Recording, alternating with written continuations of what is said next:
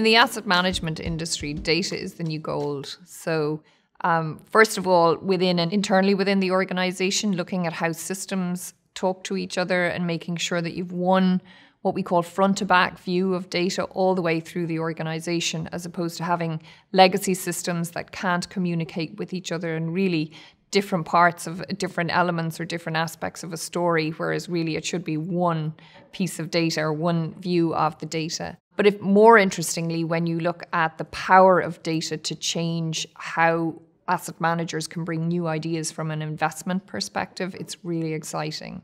So there's been a couple of different developments around data. One is, first of all, the volume of data that's now accessible and available much more cheaply and affordably.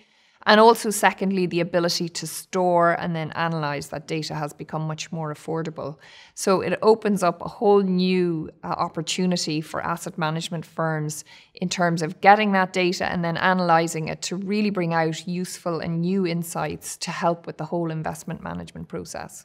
I think some of the challenges around data, and they're not exclusive to the asset management industry, but some of the challenges are that data is not structured in some cases. In other cases, it's not in the same format. So again, it can't be combined in a useful way together. There's so much of it, but it resides in different systems across the organization that aren't able to communicate with each other. And then you've continuing demands from investors or end users for how they want to see the data. So many investors will have very bespoke requirements. So you really need a very flexible data management system that can be reactive and responsive in an efficient way to be tailored to important investor requirements, as well as regulatory requirements or other stakeholders who need to access that data.